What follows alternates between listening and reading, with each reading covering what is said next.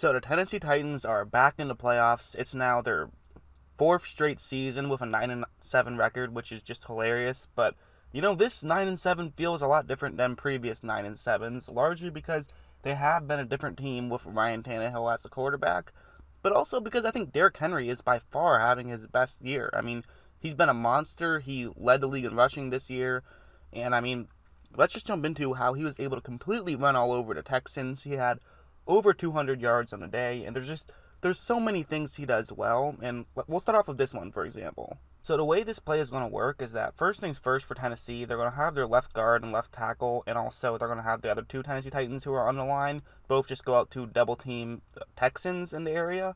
And then what's going to happen is that obviously two players will get off the double team, they will go out to block two players at the second level. And so that's the way this play is going to work. So for Henry, he'll probably run in between the double teams. Tennessee likes to run a lot of double teams, so this is pretty simple, and this is what you would expect to see happen, is Henry kind of runs straight up the middle. However, after the ball is snapped, one thing you will notice is you see there's a double team right there, and they do a good job of finishing that double team. However, it seems like it might not be as great of a situation as you might think, because there's still a long ways for him to go to make sure that he moves up to block another Houston player. And Henry, he's just a little bit concerned at this point that if he isn't able to get there in time, then potentially there could be a tackle, and you could only gain a few yards on this one. And so for Henry, he's going to do something a little bit unusual here, something that some people would recommend against, and he's going to bounce to the outside. And the reason why a lot of people would recommend to not do this is because, as you see, there is a defensive back who's in the area who can make a tackle.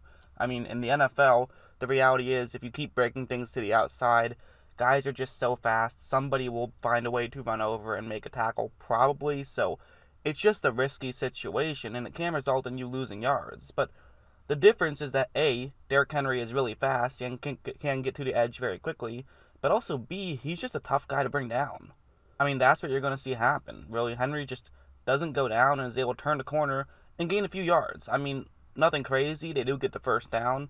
It's not something that's going to be on many highlight reel plays, but that one play actually does so much for Tennessee, because now for Houston, you kind of have to say, well, maybe Tennessee is going to do that on every run.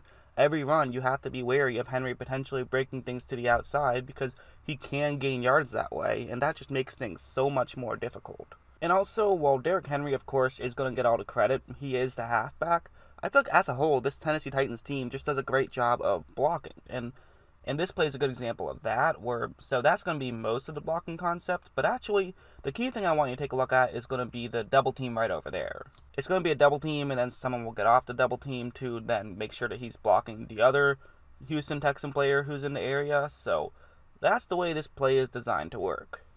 However, after the ball is snapped, if you look at Zach Cunningham, he actually reads this play pretty well. He's breaking a little bit to the top half of the screen, a little bit outside.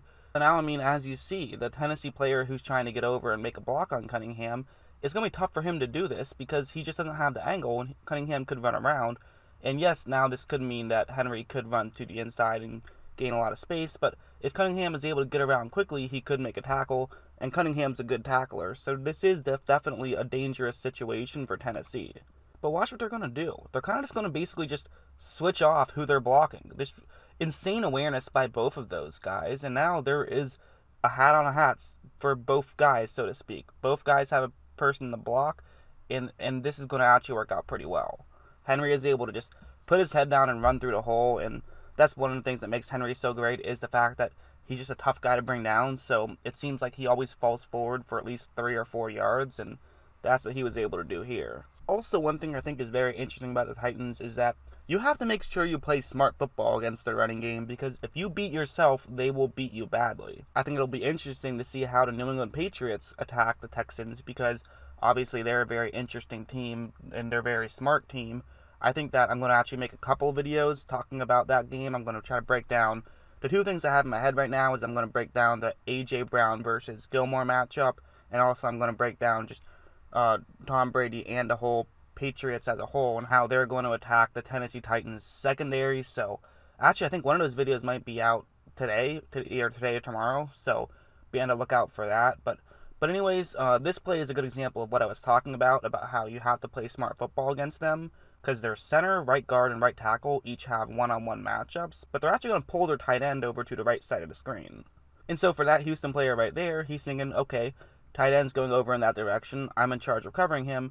I can't let him get wide open, so I'm going to have to go over to the right side of the screen as well to make sure I am covering him. That's what he does, and okay, so I understand the logic behind it, but the problem is it was a handoff, and now everybody's cleared out of the left side of the screen. And also, if you look, I mean, both of those Tennessee players just completely destroyed their blocks. I mean, I know, listen, Houston did not have their starters in today, so, well, you can't rest everybody. So Tennessee was obviously playing at an advantage, but because of the fact that that guy got fooled, now easily Henry is able to run over, gain some yards, and that's what I mean by you have to play smart football. It's one thing to be talented, but it's a whole other thing to realize what you're supposed to do in each situation, and if you don't realize what you're supposed to do, you'll have some trouble. This one's another play I just love from Henry. What's going to happen is that there's going to be a double team and also a one-on-one matchup on the left side of the screen, and also Tennessee is going to pull their left guard over to the left side of the screen to make sure he just blocks whichever Houston Texan player is in the area. And so after the ball is snapped, it works out relatively well. There is definitely a Houston Texan who wins his own one-on-one matchup decently well enough that Henry probably won't get too many yards. And of course, there's also another Texan player who's over there, so that means that he will be able to come in and make the tackle. You can't block everybody, but already this was a win from Tennessee. They're able to gain some yards, and that's the important thing. But watch what Henry does here. A lot of guys would maybe try to make someone miss, try to do something fancy. Not Henry. Lowers the shoulder, runs right through a guy, gains even more yards. And that's what I love about him as well, is he's not just a speed guy. He's not just someone who relies on his footwork. He does have both of those things, but he's kind of just saying, hey, I'm a big guy. I can run over some guys, so why not? You know, he's a football player, and he showed it right there.